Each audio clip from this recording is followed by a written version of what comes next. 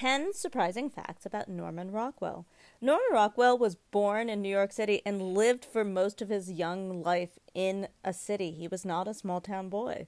And in his early life, when he was training as an artist, he became very inspired by European art. In fact, he was inspired by the Sistine Chapel, and specifically Michelangelo's depiction of the prophet Isaiah and the hand gesture when he was planning his depiction of Rosie the Riveter.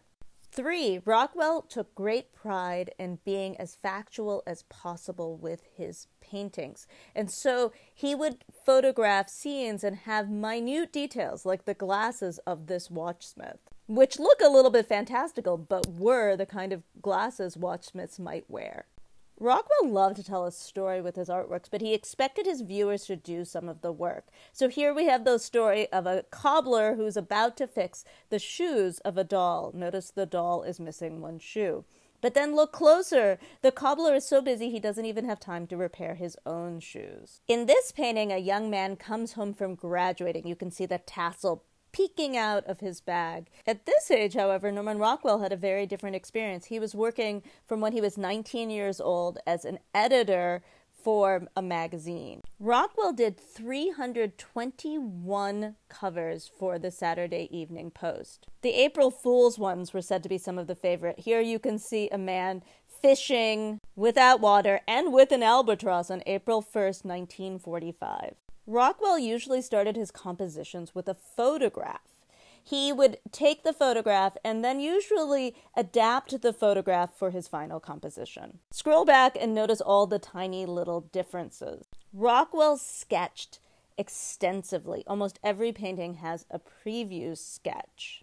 Rockwell's self-portrait as the Three Ages of Man has an interesting detail. This artwork has 3 portraits of Norman Rockwell and 3 portraits of famous artists. First, at the top, there is Dürer, the famous German Renaissance artist. And then in the middle, there is Rembrandt with his poofy hat.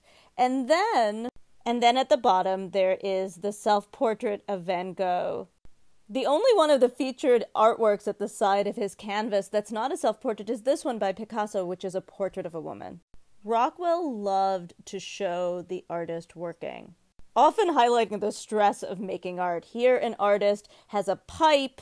He's so stressed, he's rubbing his hair with the paint part of a brush.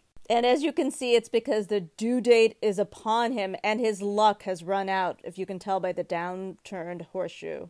Rockwell is often thought of as being very apolitical, but that is far from the truth.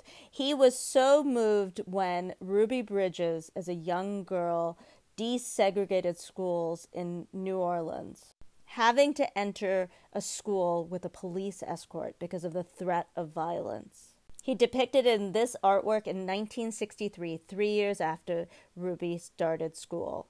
He so aptly called it the problem we all live with.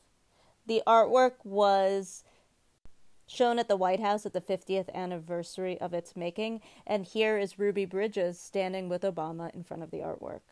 And Rockwell continued to depict these difficult scenes. We often forget how powerful Rockwell was at telling America what we really were like.